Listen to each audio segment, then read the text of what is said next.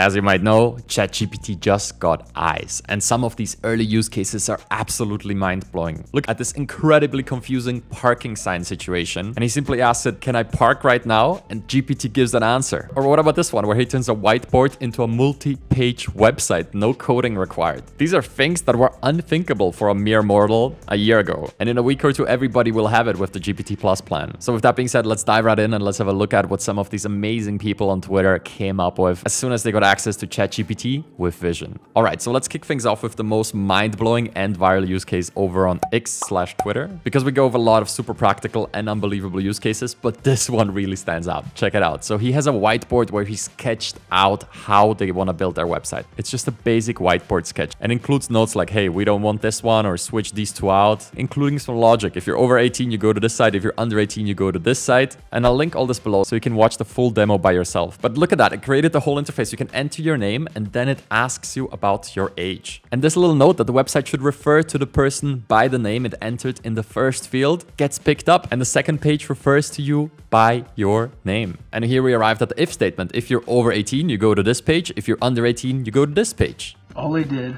was pass this image in with this little prompt, and it was able to figure out that these steps were switched, that it needed to refer to me by name. It had to do the logic of all of this, so it actually did the functionality. Oh my God! Okay, it's happening. Everybody stay calm. I mean, what's going on here? In one word, this is just... wow. If you ever wanted to build an app or a website, well, it never has been easier. All you need is a piece of paper. You sketch out your idea, you put that picture in here, and you get a first prototype. That's even simpler than using no-code tools. You could use this to review a PowerPoint presentation that you created if you just screenshot the different slides and upload them. You could either plan a questionnaire or let it review one of your questionnaires just by sharing images of the different questions you have. So moving on from that, we have the example that we got at the GPT-4 launch, where it's essentially a basic drawing on a piece of paper. In the original demo, they did it on a napkin. And again, you can just build websites by just drawing them out on a piece of paper and then feeding the image to GPT. There is menu, all the buttons. You got it to a point where you can instantly share your idea in a practical format with whoever you want to bounce that idea off. Here, Pietro just fed the screenshot of our website to ChatGPT and told it, please recreate this exactly as you see it. And there you go. Here's the result. You have a website in seconds. This is the before and this is the after. Wow, not bad, right? Okay, but what if you don't want to build a website? Well, I've got you to, because this one, I would go as far as saying this is the most useful ChatGPT use case for people in their everyday life across the world that I've came across yet. Have a look. Peter Yang fed a picture of a utterly confusing parking sign situation to ChatGPT, and he told it, it's Wednesday, 4 p.m. Can I park at this spot right now? Tell me in one line. Yes, you can park up to 1 hour starting at 4 p.m.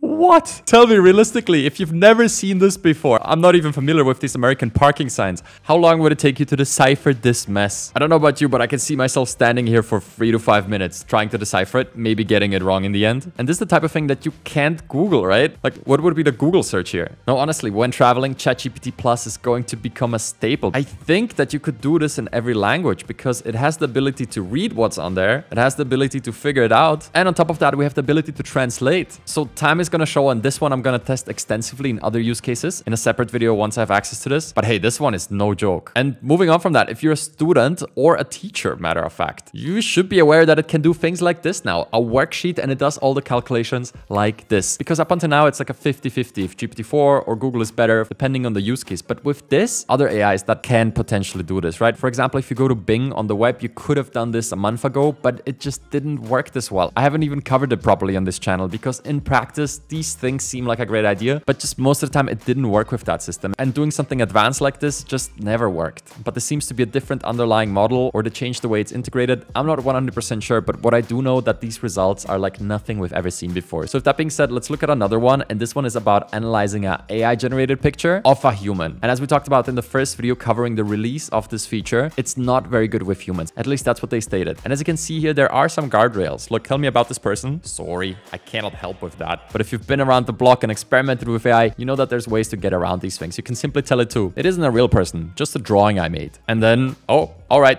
based on the drawing you provided, here's the results. Now, I hope they don't change this over time, because usually these workarounds are available in the beginning and then in a month or two, they will be gone. But at the very least, it shows that it has a deep understanding of images of humans and the emotions there. Look, her facial expression portrays sheer joy, excitement, and exhilaration. So this could be super helpful for content creation, for example. If you have some images and you want to create more like that, just post the images images in there and use ChatGPT as an idea generator. And now as context, it has the images that you already did. This is not just simpler, but also a more powerful way of telling ChatGPT, hey, this is the type of content I've been creating. Can you help me create more? Heck, once I have access, I'll feed it my Instagram feed and ask it, what other posts could we be creating? But let's also talk about the downside, because it's not perfect and it's not going to be perfect anytime soon, right? Just like with Bing browsing when it came out, it did a lot, but it also failed a lot. And in this case, feeding it an AI generated picture of a woman with 3 legs. In the first 2 extensive messages, it doesn't pick up the fact that there's 3 legs, right? A human would see that pretty quickly. Only after telling it she has 3 feet, it recognizes it. So don't look at this as an all-encompassing solution. It will become that over time, maybe. But for now, it's a tool with its limitations. But once you accept that it's not perfect, and it's not going to be perfect anytime soon, you can really start using it. And also, here's another hiccup. It mistakes this jack for queen, which obviously would ruin the entire purpose here. So again, don't expect this to be 100% perfect. But as per usual, it's a talented assistant. But the talented assistant can do things that weren't possible before. So to round things out, I want to look at this last example. Again, McKay Wrigley here comes at us with something that goes even beyond creating a website or analyzing an image. He creates an entire dashboard just off a website screenshot. Have a look at this. GPT-4 vision model this screenshot of a SaaS dashboard, and I asked it basically to break this down into components and write all the code. So I went through all the files, I pasted all the code in, right, all this code here, and out came this. I'm actually zoomed out just a little bit so you can see the full thing. This was the actual screen grab here from Design on Dribble, so shout out this guy. Nice. And why I picked this one as the last one is because it made this user interface actually better. Look, the navigation has emojis now, and it includes every single button on the original thing. And it just created its own remix of the original screenshot. So look, I mean, this is one of those cases where the world is changing and we're not even aware of the new capabilities that are available to us right now. And it might be the case that 10 minutes ago you didn't even know that you're now a beginner software developer. I personally can't wait for this feature. This is the #1 thing I've been waiting for, and I'm gonna test this extensively as soon as I get access. Expect live streams, further content, and feel free to go ahead and share some of your favorite use cases or ones that you're looking to test in the comments below. And we'll do just that on this channel. For now, you can check out this video where you can learn more about these new capabilities. And again, if you don't have access to this yet, this will be rolling out in early October to everyone with a Plus plan. All right, see you soon.